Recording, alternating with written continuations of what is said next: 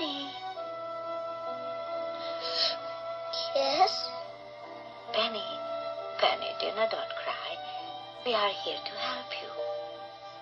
Wait. Hi. Where'd you come from? We found the bottle with your message, and we've come to rescue you. Did you hear that, Teddy? I thought it worked. Didn't you bring somebody big with you? Like the police? No, there's just the two of us. But if the three of us work together, and we have a little faith... That's what Rufus said. Faith makes things turn out right.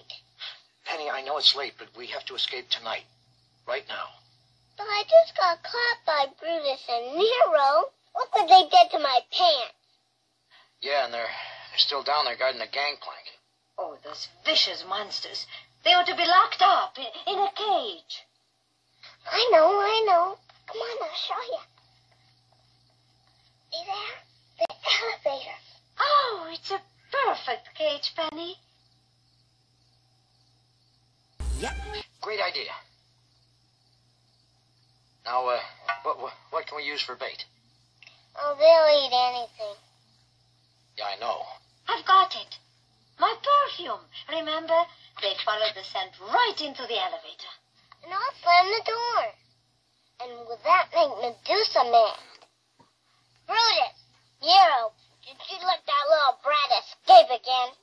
You're too soft. Whap. Hey, Penny, that's not bad. That's exactly like Medusa. Track her down, boys. Bring her back. And we'll be so far ahead they'll never catch us. Wait a minute.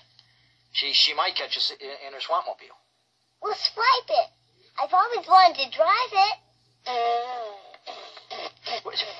What if Medusa wakes up while we're starting it? We're in trouble. We've got to stall him somehow. How about Mr. Snoop's fireworks? We'll shoot him off in her bedroom. That will keep her busy. Oh, Bernard, it's so exciting. Perfume, Crocs, Swapmobiles. It just got to work. It's our only chance. But we're going to need help. Snoops, get down here. Oh.